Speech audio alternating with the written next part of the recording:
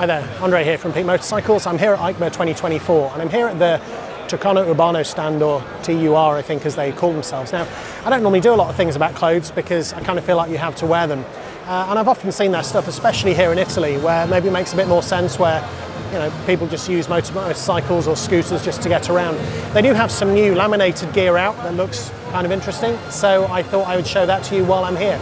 Here we go. So I think what we see at the top there is the Elba Lady vented jacket, but it's that Hydro Scud, which is a slightly interesting name, down below, and also that Hydro Scud jacket and trousers. Now, from the marketing spiel that came with this, I have no reason to believe it's not true, they've actually been designed to use the vents while still staying waterproof. And for those of you who do ride in the rain, in the warm, sometimes you want both. You want the ventilation and you want the waterproofing.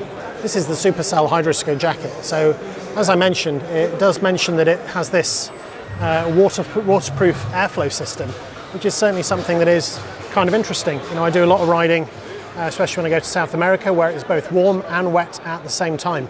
So having gear where you could have the vents open fully, maybe. Let's see what they have. I suppose one thing is they've got these vents on the inside of the sleeves.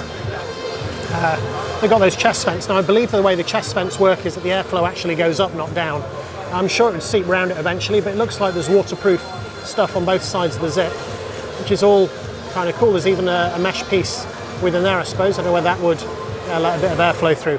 So yeah, that's kind of impressive. It gives the price as being €449, which, okay, is not cheap, but up there with some of the more expensive jackets for a laminated suit, that's not bad at all. Just show you on this side, they have their Waypoint Hydro Scud, which is their 3-layer, not the 2-layer like the other one. A bit cheaper, €300, but again, comes with AA rating for abrasions. Doesn't mention the waterproof breathability, which is a shame. Maybe that's what you're paying the extra money for on the other jacket. But yeah, still looks perfectly fine as an adventure style jacket. While I'm on the stand, now I know these are called Eleveit. Apologies if I butchered that pronunciation. It's not a brand I've heard of. Eleveit, maybe, that's what we're looking at. But yeah, those actually look quite cool. They're about €450, €500 a pair, if they're your size, or if anyone actually wears one of these, and if they make a waterproof one. Yeah, let me know. I'm sort of slightly curious, and as I'm here on their stand, I thought I would take a look. On the other side, they have some of their motor boots, which look a bit more sort of fashion orientated, but again, look very solid. I quite like the look of those for a street boot, if you're on the market for something like that. And last of all, here on the Turcano Urbano stand, on the Turcano Urbano side, they have a lot more sort of streetwear, open face helmets.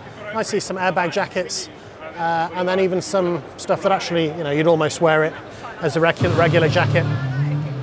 Something like that is, yeah, that's like what I walk my dogs in. And last but by no means least, they have this section under Keep Me Warm with all sorts of heated gloves, just sort of heated overneck things, heated gilet, and some heated trousers down there at the end. So there you have it. That's a very quick look at the T.Ur Turcano Urbano stand here at EICMA 2024.